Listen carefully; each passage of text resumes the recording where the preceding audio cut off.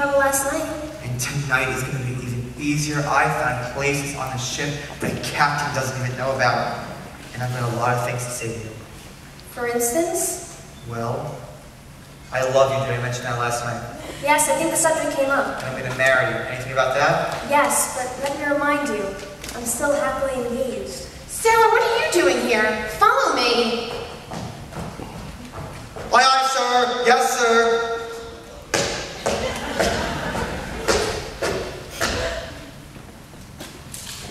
I even disobey orders for you. I hope you're enjoying the trip, Mrs. Harcourt. I've never been so bored in my life. But Mrs. Harcourt, we're making 24 knots. I'm not interested in rope tricks. It's the dullest passenger list I've ever seen. No celebrities on board, no one of importance. There's Reno Sweeney. She's not famous. She's notorious. Some like them better that way. Hope, did you see that? Yes, thank you. Oh dear me. I forgot to ask the captain about the seagulls. The seagulls? Sailor, where do the seagulls go at night? Why the glory now? The gullery? Where's the gullery? That way, just blow on Edith. The gullery man will be happy to show it to you. Come on, let's go find it. Coming, Mother. Oh, Sally, you see a big tall... Oh, it's you. That disguise is perfect. Nobody's gonna recognize you in that outfit. Do you really think so? Yeah, it's Hi, perfect. Billy. Hi, Billy. Well, if it isn't the lousiest looking sailor I've ever seen. Hiya, Moonface.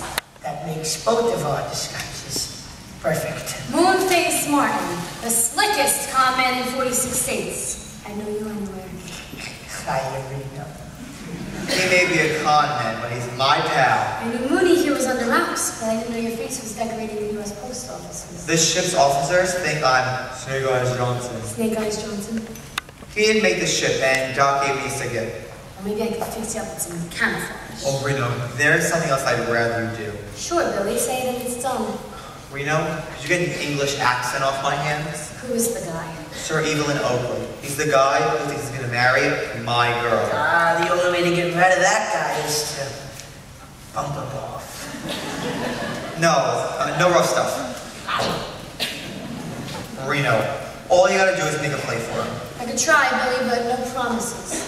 Oh, Doctor, there you are. Have you seen Mr. Hill?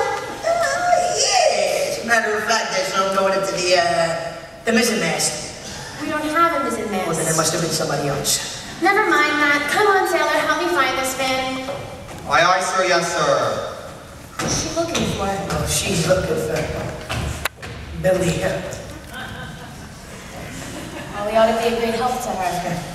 Do you know this Englishman Billy's talking about? Recognize a word of talk. Guy's got a monocle on his throat. Oh, there you are, Doctor. Oh, hell. I mean, hello. I'm taking you as a fan to abroad. Oh, that's not my sabbatical. That's Reno Sweeney. Oh, not the Reno Sweeney. Give me an intro, chap, will you? Oh, Reno, Miss Sweeney, I'd like you to meet him.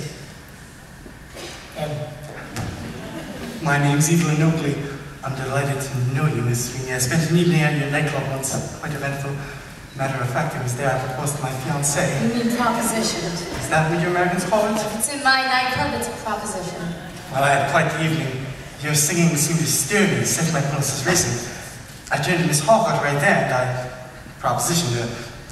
See here, Miss Harcourt, I said, why don't we get married in a year or two? I think you better give him his money back. Oh, she'll be so delighted to know I've met you. Shall I try and find her? Please do. And I say, can't we all have cocktails together in my cabin, say at 1 o'clock? Sure, I'll love it. I'll go find Miss Harcourt and let her know. Chilly bye.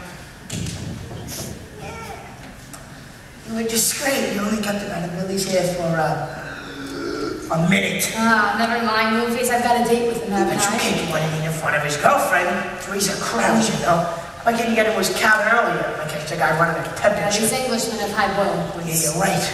So then, let's frame him. Wear something that slips off easily. That is fine. I'll bust it on you two.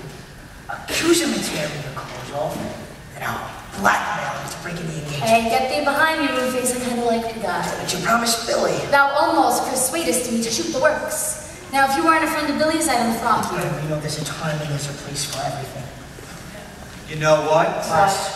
We didn't find me. I've met your beefeater, Billy. I've got a date with him. Oh, great. He talks cute. What does he do for a living? He doesn't work, Reno. He's a gentleman. Well, that gentleman stuff sounds bad, but maybe I could cure him of it. Well, if you can keep away from Hope until you reach England, and Doc, if you can keep the purse right out of my way, I have got it made. You can count on me, kid. We're a team, Billy, through thick or thin. Night and day. Right or wrong. If you're ever in a jam, here I am. If you're ever in a mess, SOS.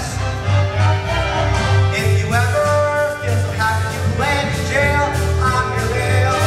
That's friendship, friendship. That's a perfect friendship. When all the friendships have been forgotten, our hearts will still be hot on the latitude. If you're ever up a tree, phone to me. If you're ever down a well, ring my bell. If you ever